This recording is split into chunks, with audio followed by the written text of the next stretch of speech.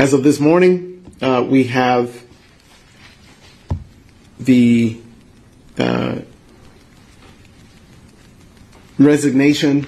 We have received a resignation letter from Officer Kim Porter, and in addition to that, we have also received a letter of resignation from the police chief. So with the police chief's resignation, we're going to appoint two of our senior commanders to play critical leadership roles in leading the department through this crisis.